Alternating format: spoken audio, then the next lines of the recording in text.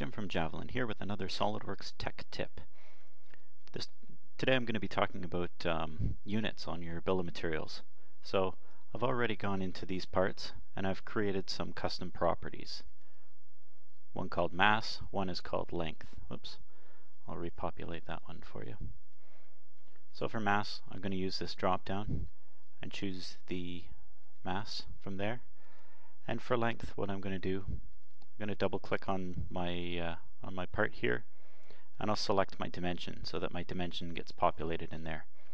So now I have my mass in units that are consistent with the part settings, which are grams, and then my length, which is in millimeters.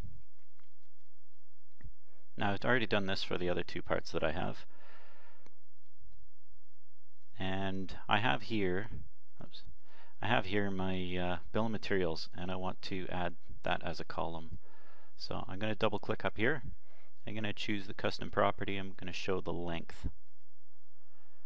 Now these lengths are shown in millimeters, but I want them shown in inches as well. So what I'm going to do, I'm going to add another column to the right, and I'm going to use an equation because I want this length shown in inches. So I'm going to click on my equation thing. Now the first thing I'm going to do is at the beginning of my at the beginning of the equation, I'm going to set how many decimal places I want. If you do this at the end, it doesn't work. So it has to be done at the beginning. So I want it shown to 2 decimal places. I'm going to choose my custom property, which is length, and I'm going to divide it by 25.4. Click OK. And now I have my column where my length is in inches. Now, another question a lot of people ask is, how do I show the units that are displayed on here? Because I can go up here and I can say that this is length inch, but that's one way of doing it. But I also want to show my units right beside. And I also don't want to have to change the title of this column to say length in millimeters.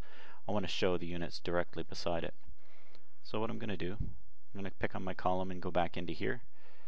And I'm going to do a little trick, what they call concatenate. And to do this, the syntax is a little bit funny.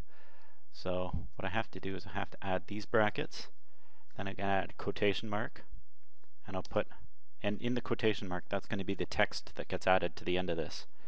So then I can just say, I'll use capitals, IN for inch, and then I'll do my close brackets. And now when I click OK, you'll see it adds my my units onto the end, or whatever I've specified in those brackets.